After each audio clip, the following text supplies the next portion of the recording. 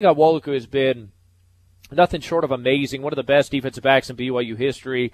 Statistically speaking, he's been awesome. He's been an individual he's just a ball hawk. He creates turnovers when the ball's on the turf. He seems to always be recovering. He's been a special teams phenomenon as well. And the NFLPA Bowl gives him an invite to an awesome football player. They stayed in 47 career games for the Cougs. The Liberia native has been a playmaker, collecting 205 tackles, 7 interceptions, 7 fumble recoveries, and 15 pass breakups. He's received that invite. He's accepted that invite, and it's going to be had at the Rose Bowl Stadium on the 18th of January. I'm really intrigued by how Dayan Ghanwoloku will actually test out.